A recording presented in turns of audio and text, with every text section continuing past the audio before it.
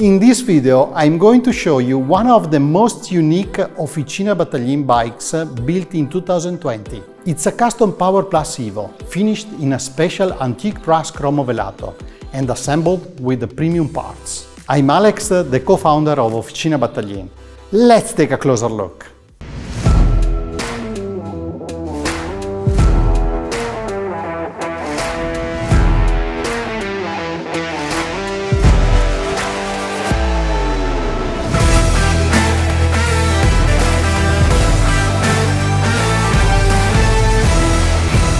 Michael, the owner, is a young businessman from Indonesia. He is 27 and is one of the youngest Officina Battaglin owners. Michael got into cycling thanks to his father-in-law, who gifted him his first road bike. Michael quickly became a passionate cyclist, and it was just a matter of time before he started looking for his first custom road bike. After watching some of our videos, Michael reached out to us. He wanted a modern bike with disc brakes designed for fast road racing, with a truly unique look.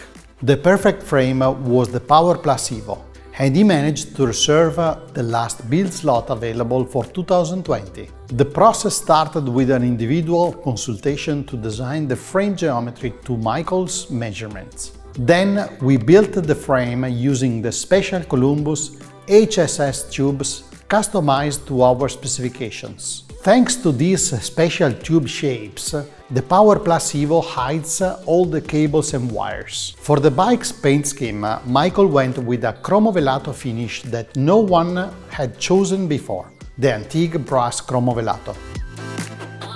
The painted-to-match finishing kit includes a De Da Vinci handlebar and stem and a De Elementi Super Zero seat post. But Michael personalized his frame set even further by leaving the rear triangle in bare chrome. For the full build, Michael chose some of the best parts available on the market.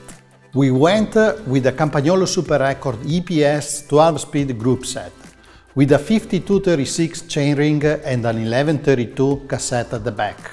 And for the wheels, Michael went with one of the coolest and lightest wheel sets, the lightweight Meilenstein EVO Schwarz Edition.